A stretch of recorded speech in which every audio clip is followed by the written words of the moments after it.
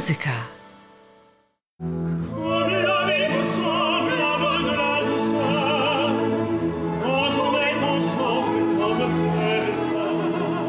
Back on stage at the Opéra Comique in Paris is Ciboulette, an operetta Reynaldo Hahn composed in 1923. Intended as a nostalgic homage to 19th century French operetta, it was France's reaction to the flood in the Roaring Twenties of American musical comedies. It features the tribulations of the pretty market gardener Ciboulette.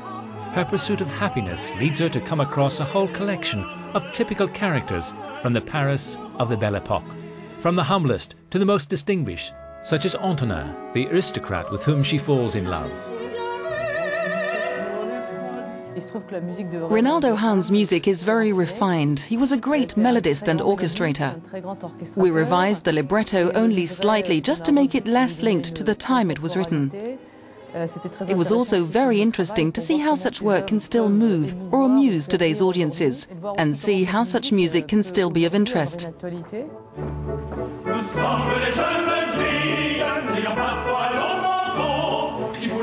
Eclectic actor and stage director Michel Faux thus defends his unconventional artistic choices.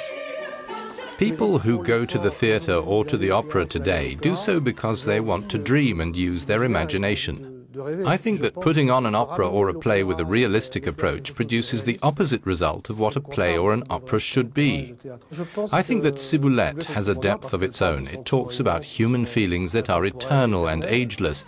They may be bitter or absurd or excessive feelings. That's why I think it's ridiculous to play it in a flat, ordinary fashion, because an opera or an operetta is only made up of extraordinary moments.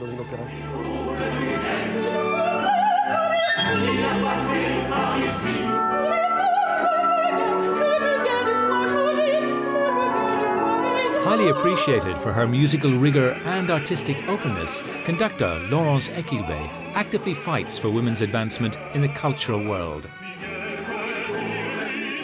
Being a woman and having a career in the music world is not a bed of roses. I do believe that all artists should take risks, but it's true that women probably have to make even more radical choices just to show that they exist. For my part, I think one needs to have an original approach and to be 150% sure of one's projects, as well as being strong-willed.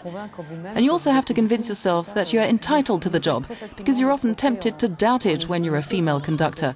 That's also because we belong to a generation where women were educated to leave the best places to men. Today, I think that young women have perhaps more opportunities.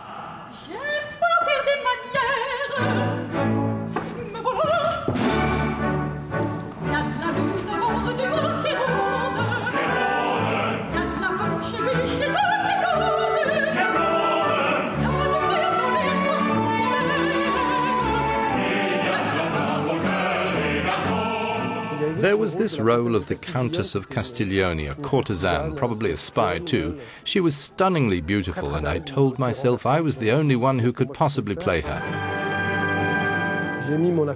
I love opera singers, and this is my affectionate way of telling them. In fact, real singers just love when I do it. I also enjoyed the idea of playing a dreadful singer at the Opéra Comique.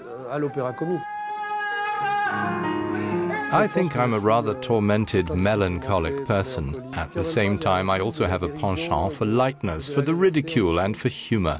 But this goes hand in hand with one's suffering. It's also a typical cliché with clowns, where the tragic is always linked to the grotesque.